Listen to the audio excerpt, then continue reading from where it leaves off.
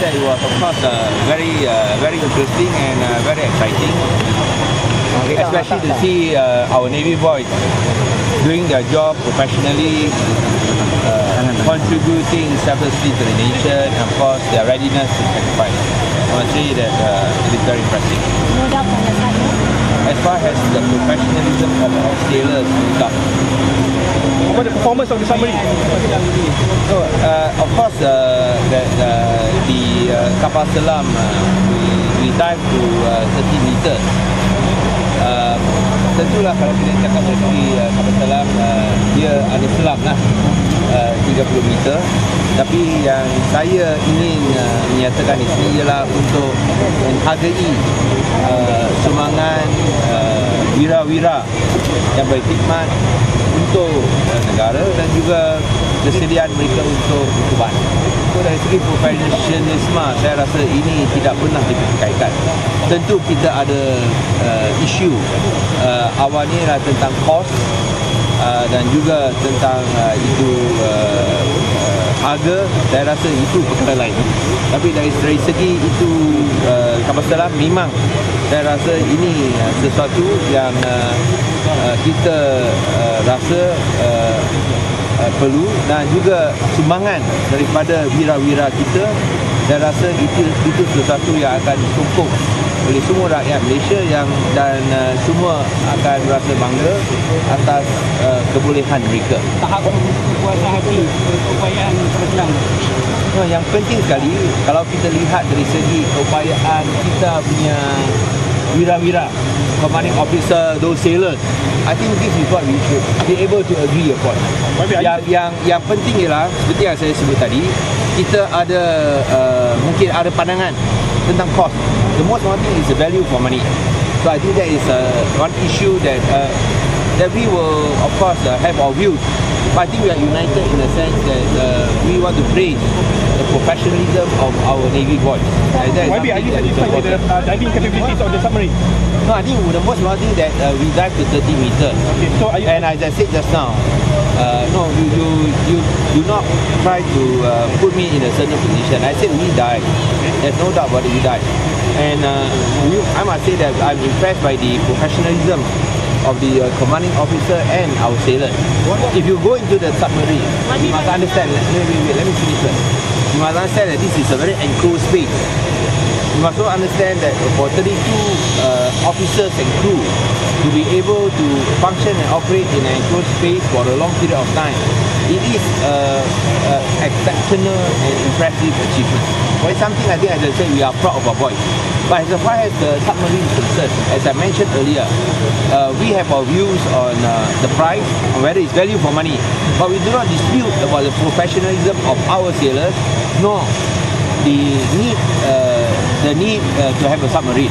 I think it's the only question of the views of whether the pricing and other issues. How long did the submarine went for 1.5 hours. 1.5 hours. Does this mean that it's very now? No, this is where we have to. I think you should ask me this question later, not in front of Dr. Sri Zahid Hamidi. The most important thing is this, that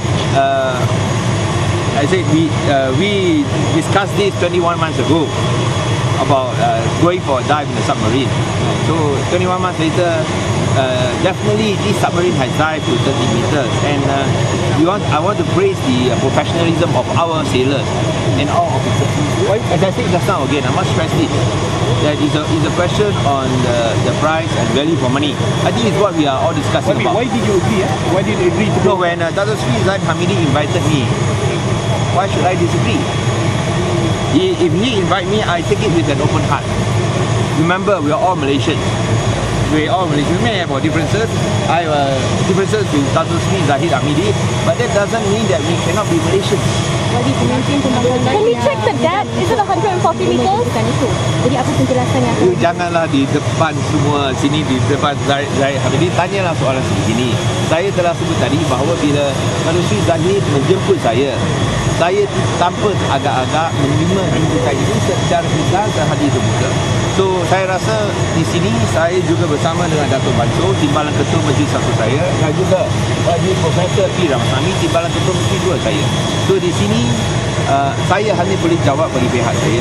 YB, are you? Terima kasih. YB, are you action represent on behalf of the opposition as a whole? Bukan, jemputan yang dibuat oleh Datuk Seri Zahid Hamidi ialah kepada saya. So di sini saya datang kerana dijemput oleh Datuk Seri Zahid Hamidi. Saya rasa kita boleh Datuk Seri, dia tanyalah tentang kekayaan mereka bagi orang dah masuk dalam tu, mungkin orang punya cerita dan orang apa sesuatu tentang saya rasa dalam aspek ini mereka sudah tahu dan kita pun sudah bincang bahawa memang ini adalah sesuatu yang kita bincang dalam parlimen 21 bulan yang lepas. Dan Datuk Seri Zahid Hamidi minta saya untuk langkawi kalau nak menyertai itu perjalanan ini, saya boleh datang. Dan bila beliau jemput saya dengan hati terbuka menerima ni.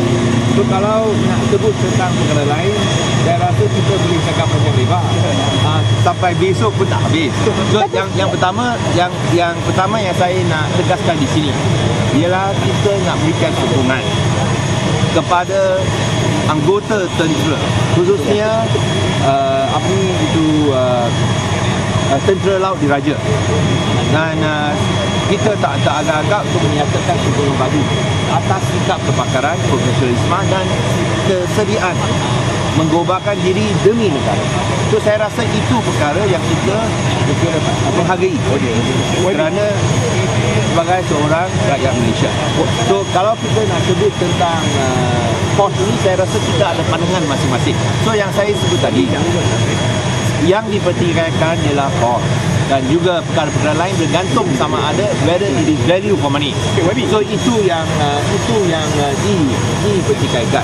Dan pada awalnya apabila ada masalah di mana disebut tadi, apabila dihantar, tentu saya ada cadangkan kepada Datuk Seri Zahid Hamidi, kalau dia ada masalah untuk selam, mengapa tidak kita tukar dengan kapal selam yang baru. Tapi Datuk Seri Zahid Hamidi ada pandangan lain. So itu yang saya sebut tadi, di mana mungkin kita ada perbezaan pendapat. Tapi yang penting ialah hari ini saya rela datang atas jemputan Datuk Seri Zahid Hamidi dan juga menyaksikan profesionalisme anggota lembaga Tentera Laut, anggota Tentera Laut Diraja Malaysia.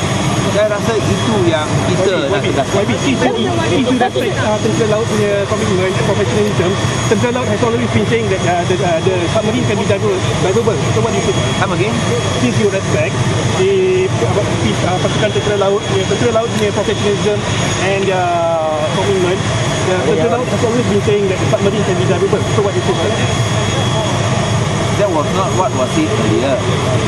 When it was earlier, it was said 21 months ago. It was not the case. So now you're questioning, when we question about the price, whether it is value for money. I hope that is made clear. Datuk Seri, can we check the depth of the dive? Yeah. Can we check the depth of the dive? No, that was a question in the beginning. In the beginning, it was definitely a question. That's why that challenge, suggestion was made. And even though it was 21 months later, I still accepted with an open heart and attended this exercise. How do you find the ship submarine? How do you find the So submarine? this is my first submarine. Okay. How do I find the ship? But I would say that it's a very exciting experience, especially to see our Navy boys doing what they are set out to do.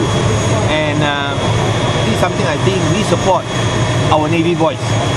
Datuk Seri, can we check the depth of the dive? Sorry? Was it 140 meters or was it 30 meters? No, 140 feet, 130 meters. 30 meters into it. Thank you. Yeah, so actually my wife was joking. Before I came here, she was saying that safe or not, darling, I said, should be safe lah. After all, Dr. Sri Zahid Hamidi is accompanying me. Should be alright. Then he say, you better follow him closely. If he goes in the toilet, better follow him in the toilet. Don't let him disappear. So today, he couldn't come. So I did not call my wife, but I trusted him. I trusted him. CM, does this dive prove that the opposition allegations were wrong, that the submarine could actually dive? No, now it can dive. You are talking about the initial period. When that was even admitted, I think, by the Defence Ministry for initial problem. But I said that at that time, we said, okay, in that case, that suggestion was made and accepted, but I have to wait 21 months later lah. Tapi hari ni bagi puas hati lah. Betul puas hati lah. Supaya insaf tu sendiri. Insaf itu bukannya don't talk about the Saudara dari mana? Saya dari utusan. Utusan ini utusan ini. Boleh YB? Yes, any other questions before we move in? Saya rasa saya sudah jawab semua berulang-ulang. Okey. Semua berulang-ulang. Shall we go? Okay.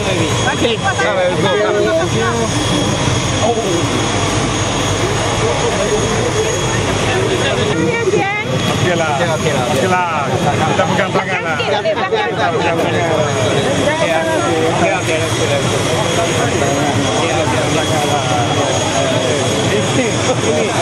Betty cakap suami saya sudah selamat.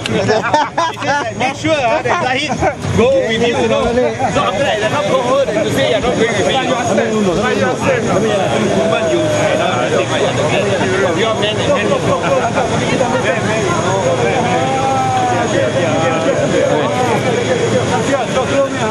Okey lah, slow, main lah. Okey, undur belakang. Okey, thank you. Okey.